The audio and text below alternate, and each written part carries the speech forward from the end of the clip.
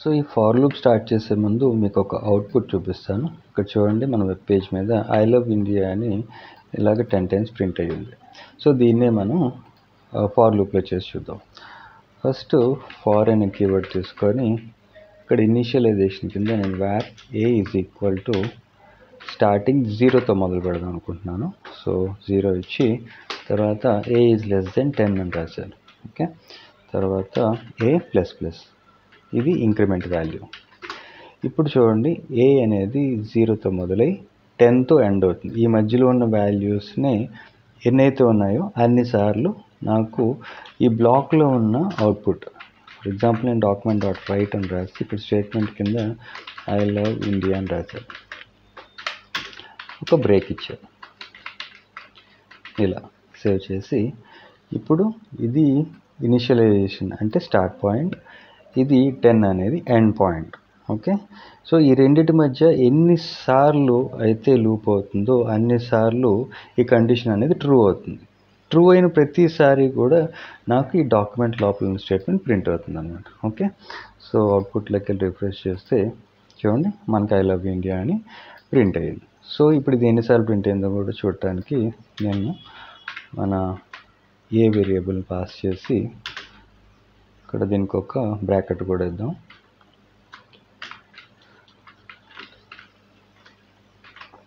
అలాగే కాంకాటినేషన్. Okay, so ఇక్కడ చూడండి, ఇప్పుడు మనకి అవుట్పుట్లో మన ఇండెక్స్తో పాటు మన స్టేట్మెంట్స్ ప్రింట్ అయింది. 0తో స్టార్ట్ అయ్యి 9 వరకు వచ్చింది. ఈ 9 అనేది ఎందుకు వచ్చింది, మనం లెస్ దెన్ అని రాసాం కాబట్టి, లెస్ దెన్ 10 అని రాసాం కాబట్టి. ఇదే ఇక్కడ నేను less than are equal to 10 అని రాస్తే మన స్టేట్మెంట్స్ 11 స్టేట్మెంట్స్ ప్రింట్ అవుతాయి, 0తో స్టార్ట్ అయ్యి 10 వరకు. ఓకే, ఇలా 11 స్టేట్మెంట్స్. ఫర్ ఎగ్జాంపుల్ ఇక్కడ నేను 0 కాకుండా 5 అని రాసాను అనుకోండి. ఓకే, ఇప్పుడు ఇది స్టార్ట్ పాయింట్ 5 అవుతుంది, 5తో స్టార్ట్ చేసి 10తో ఎండ్ అయింది. ఓకే, సో ఇక్కడ ప్రాసెస్ అనేది వెరీ సింపుల్.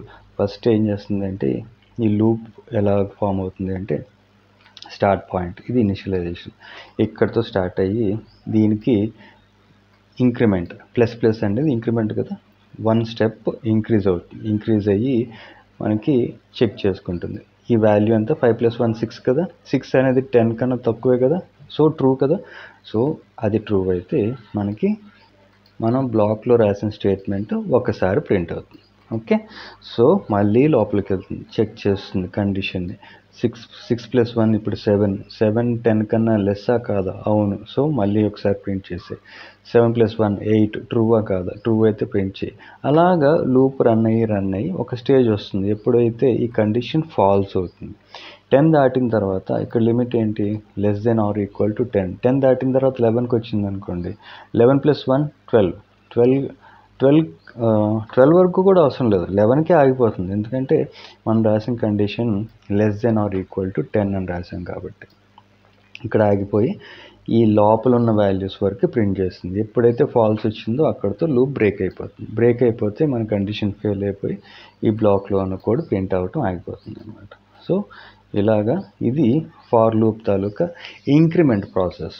ఓకే, మనం ఈ ఇంక్రిమెంట్లో మన వాల్యూ అనేది లూప్ అయితే ఇక్కడ స్టేట్మెంట్ ప్రింట్ చేయడం. ఇప్పుడు డిక్రిమెంట్ కూడా చూద్దాం. సో డిక్రిమెంట్ లూప్కి మనం రాయాల్సింది ఫస్ట్ కండిషన్ లిమిట్ ఎంత కావాలనేది ఫస్ట్ మనం డిఫైన్ చేసుకోవాలన్నమాట. ఆ లిమిట్ ఏంటి, ఫర్ ఎగ్జాంపుల్ ఇక్కడ నేను 10 అని రాశాను. ఓకే, 10 అని రాసి ఇక్కడ ఏం చేశానంటే greater than are equal to 0 లేదంటే 1. ఓకే, రాసి ఇప్పుడు డిక్రిమెంట్ కదా, ఏ మైనస్ అని యూజ్ చేయాలి. ఓకే, సో మిగతాదంతా సేమే. ఈ స్టేట్మెంట్ ఏదైతే ప్రింట్ చేయాలనుకుంటున్నానో నేను అది ఈ బ్లాక్లో రాస్తాను. ఓకే, సో ఇప్పుడు సేవ్ చేసి అవుట్పుట్లోకి వెళ్ళి చూడండి, 10తో మొదలయ్యి చూడండి, ఇక్కడ 10తో మొదలయ్యి 1తో ఎండ్ అయింది, పైనుంచి కిందకు వచ్చింది, అంటే డిక్రిమెంట్ అనమాట. ఎందుకంటే మనం లూప్ చేసింది డిక్రిమెంట్ వాల్యూతో కాబట్టి. ఓకే, సో ఇది మనం ఫార్ లూప్ యూస్ చేసి ఏదైనా యాక్షన్ని మల్టిపుల్ టైమ్స్ పర్ఫామ్ చేసే పద్ధతి. ఓకే, సో దీన్ని నేను మార్చి ఒకసారి ఒక 100 టైమ్స్ ప్రింట్ చేసి చూద్దాం అవుట్పుట్ ఎలా వస్తుందో.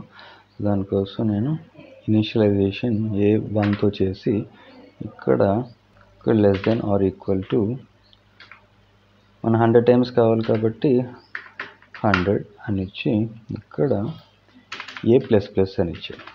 ఓకే, సేవ్ చేశాను. అవుట్పుట్లోకి వెళ్ళి రిఫ్రెష్ చేస్తే చూడండి 1తో స్టార్ట్ అయ్యి 100 వరకు మనకి ఈ వాల్యూ అనేది ప్రింట్ అయింది. ఓకే, సో ఇక్కడ నేను మళ్ళీ 100 అని రాశాను అనుకోండి. 100 అని రాసి మళ్ళీ నాకు 100 టైమ్స్ కావాలంటే ఇక్కడ 200 అని రాస్తే మళ్ళీ 100 ప్రింట్ అవుతుంది. ఒకసారి చూడండి. ఓకే, 100తో స్టార్ట్ అయ్యి 200 వరకు ఎండ్ అయింది, కానీ ఉన్న వాల్యూస్ 100. ఓకే, సో ఇక్కడ మనం అర్థం చేసుకోవాల్సింది ఏంటంటే మనం డిఫైన్ చేసిన ఇనిషియలైజేషన్ ఎక్కడితో మొదలైంది ఆ కౌంట్ ఇస్తుంది. సో ఆ ఇండెక్స్ ఇస్తుంది. అక్కడి నుంచి మనం రాసిన కండిషన్ బేస్ చేసుకొని మనకు అవుట్పుట్ ఇస్తుంది. ఇంక్రిమెంట్ అయితే ఇంక్రిమెంట్, డిక్రిమెంట్ అయితే డిక్రిమెంట్. ఓకే, సో ఇది ఫార్ లూప్ యూస్ చేసే ప్రాసెస్.